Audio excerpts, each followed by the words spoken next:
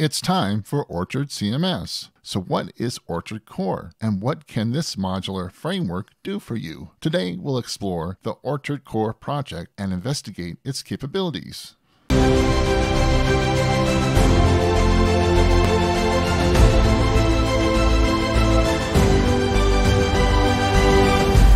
So welcome back to Orchard CMS. So let's get started. What is Orchard Core? Before we talk about Orchard Core in general, let's first explore the direction Microsoft has taken in technology. Back in 1997, Sun Microsystems sued Microsoft, charging them with trying to steal Sun's Java standard by shipping a conflicting version of the programming language. Back at that time, even though Java was supposed to be open source, Microsoft had a competing product named Visual J++, which was extremely popular. In the meantime, during the lengthy lawsuit, Microsoft decided to create its very own managed platform and language. With the help of Anders Holzberg, the original author of Turbo Pascal, and the chief architect of Delphi, Turbo Pascal for Windows, with databases, they created the C# programming language along with the .NET framework. Miguel de Casa had a job interview at Microsoft in 1997, shortly before he started the GNOME project. At Microsoft, he met Nat Friedman, who worked there as an intern. Afterward, they became good friends. In April 1999, Friedman came up with the idea to create a company to work on GNOME. The company was founded in October 19, 1999, as International GNOME Support, but its name was changed to Helix Code later. Because the name could not be trademarked, the name was changed to Xamarin on January 10th, 2001. In December of 2000, the underlying common language infrastructure was published as an open standard, ECMA 335, opening up the potential for independent implementations such as the Mono project, .NET for Linux, founded by Miguel de Casa. The Mono project was without controversy within the open source community, as it implements portions of the .NET framework that were covered by Microsoft patents. Symbian was acquired by Novell on August 4th, 2003, to improve its offering of Linux for the enterprise. The terms of the all-cash transaction were not disclosed. In 2002, Microsoft eventually paid Sun $20 million and was permanently prohibited from using Java-compatible trademarks on their products. Java had a major impact in C#. Without Java, there would be no libraries such as Enant, NUnit, CruiseControl.net, Log4net, and Hibernate, and Lucene.net. These popular Java projects were ported to C#. With Microsoft being investigated by the Department of Justice, Microsoft was not favorably looked upon by developers. Developers in the 90s never forgot the horror story of how a big, mean monopolist set out to destroy Netscape with its unfair marketing practices. Microsoft dominated the browser wars. In April 2002, IE was at 97%. In September of 2008, Chrome was introduced with just 1%. But in July 2012, Chrome dominated the browser wars at 27%, IE at 24%, and Firefox at 19%. Today, Chrome is at 65%, Safari at 16%, Firefox at 5%, IE at 3%, and Microsoft Edge at 2%. In 2007, Google released the Android platform, announcing they would use Java for its application development. In 2010, Oracle acquires Java by buying Sun Microsystems for $7.48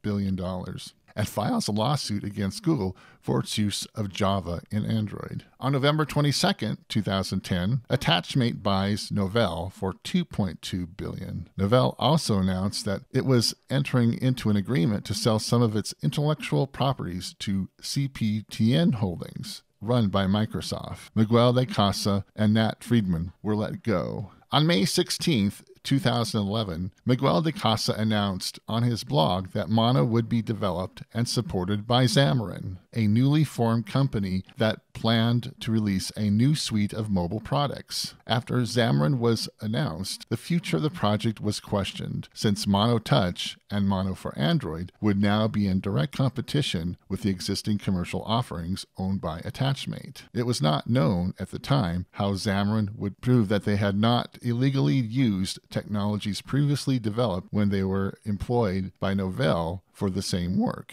In July 2011, however, Novell, now a subsidiary of Attachmate, and Xamarin announced that Novell had granted a perpetual license to Xamarin for Mono, Mono Touch, and Mono for Android. Xamarin took official stewardship of the project. On March 27, 2014, Satya Nadella made his first public appearance as CEO of Microsoft. For one thing, Microsoft just had paid $7.2 billion to acquire Nokia's mobile business, a deal Nadella had voted against as a member of the senior leadership team because, as he explained, I don't get why the world needs another ecosystem of phones.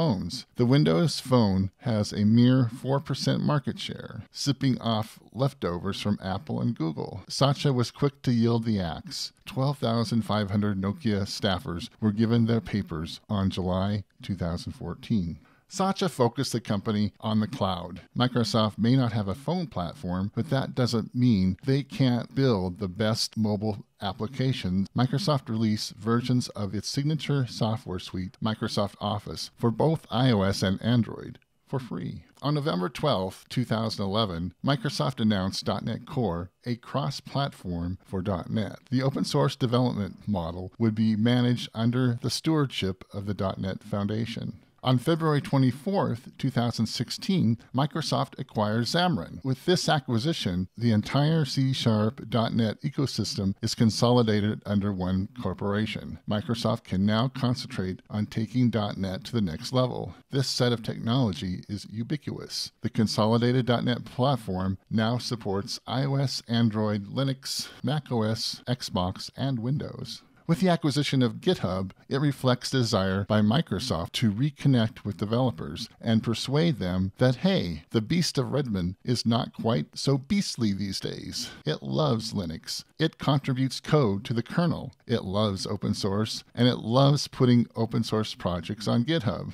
Microsoft is committed to cross-platform development. So why go through all this historical exercise? Which is better, Java or C#? To answer this question, it's really about what the developer is familiar with. Developers stick to the tools they know. I'll tell you this. I have developed with both Java and C# for many years. I feel that I am more productive with C# and .NET. Microsoft makes some of the best development tools in the industry. Java, being open source, is controlled by the Java community process. It's really Oracle that owns and controls this committee, whereas C# and .NET are ECMA standards, ECMA 334, ECMA 335, respectively. ECMA is an international standards organization. C# and .NET are controlled by that committee. Microsoft just has one vote in that committee. One other major consideration is that Microsoft has never sued any company for using .NET or C#.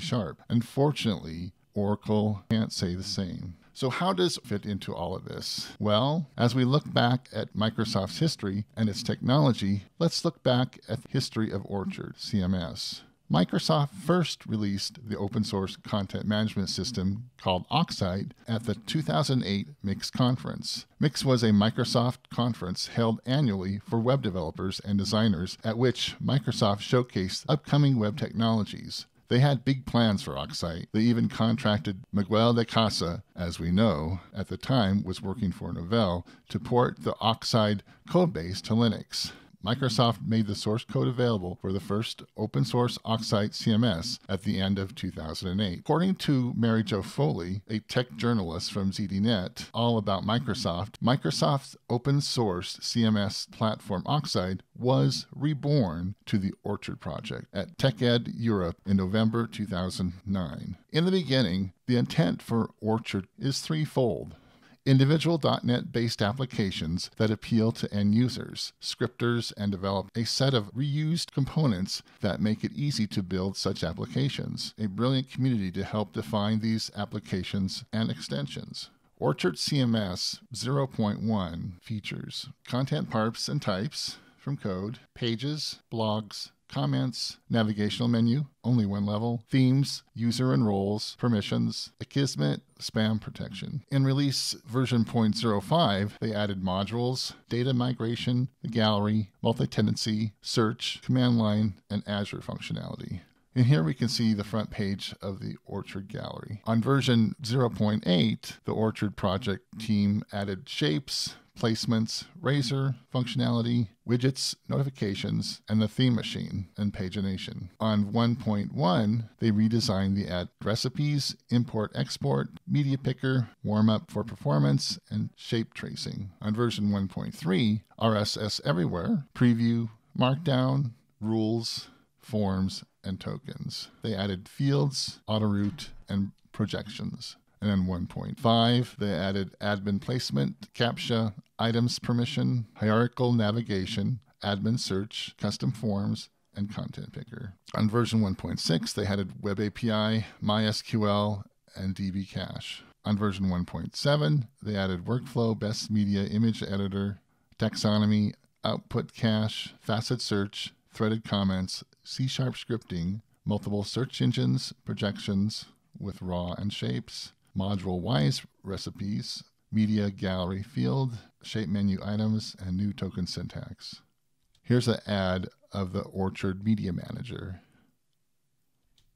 And in version 1.9, they added the audit trail module, draftable widgets, indexable drafts, dynamic layout module, dynamic forms module, integrated OWIN middleware support, Azure Redis cache support, RTL support and admin, cultural selector, message bus, and search widgets.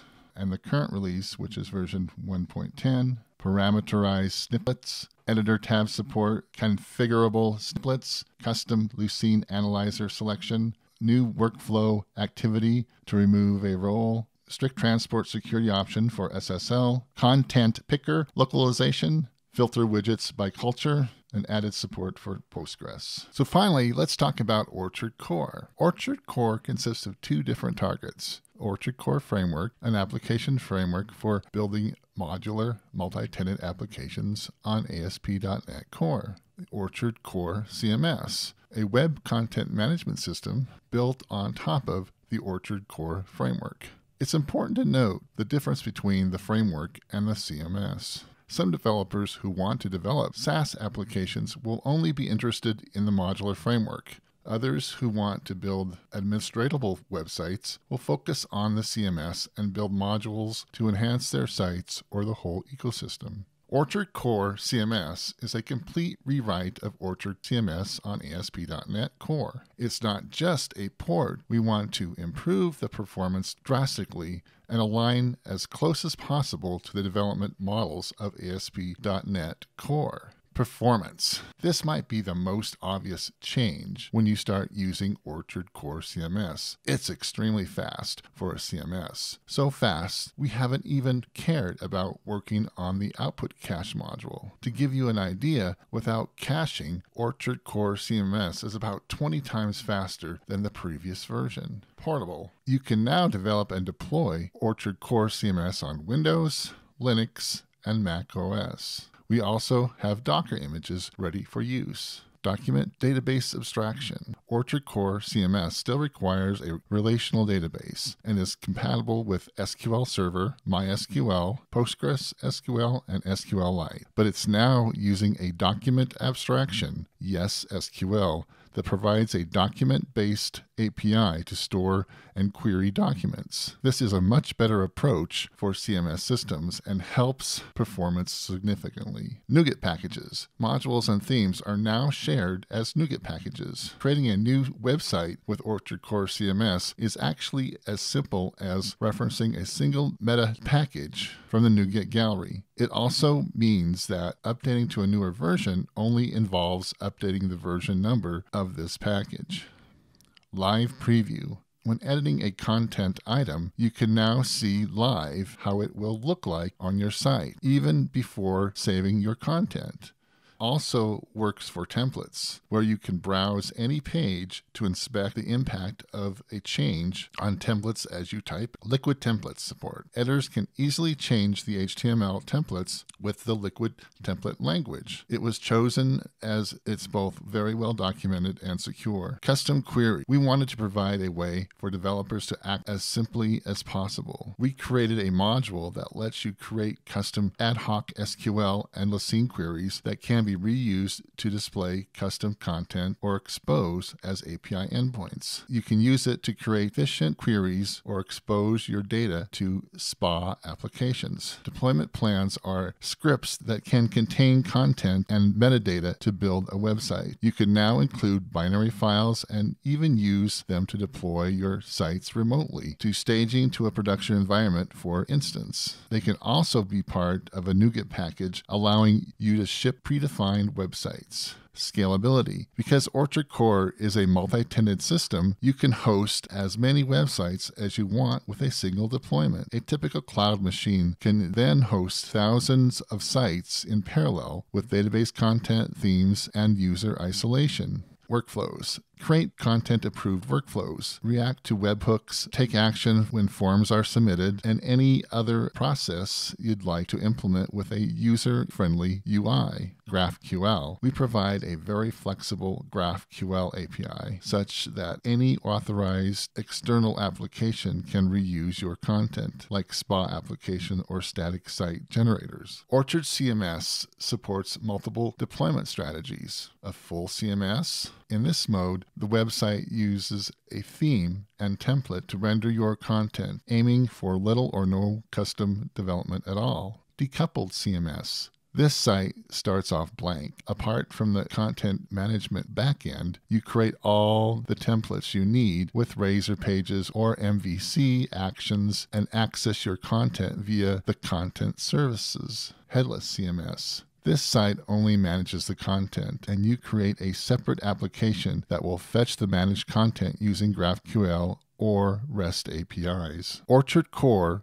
currently supports setup, multi-tenancy, theming with shapes, document database with migrations, declarative dependency injection, navigation API, event bus, authentication and authorization, content items API, content parts and content fields, content type module, managing content types and settings, list modules, modules, support, deferred tasks, resource manager, placement files, background tasks, and recipes. It also supports autoroute, tokens, deployment, import/export, tenant management, modules management, indexing search, missing settings, homepage, settings, live preview, body editors, markdown editor, menu, collapsible admin menu, RSS API, XML RPC, Meta Web Blog API, scripting, JavaScript, widgets, flows, layers, projections, media library, media processing,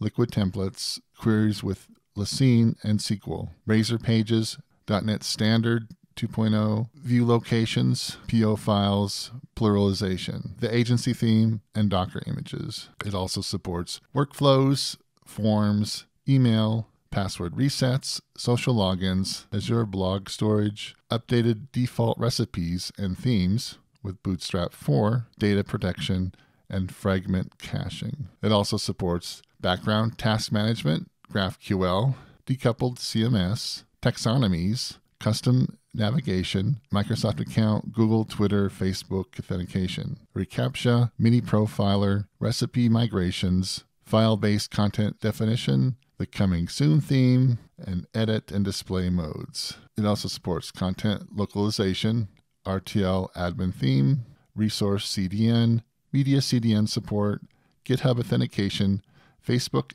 applications, .NET Core 3.0 and 3.1, localization, NuGet packages, Azure media resizing, SQL fields indexing, and finally, full text aspects. So these are the features Orchard Core.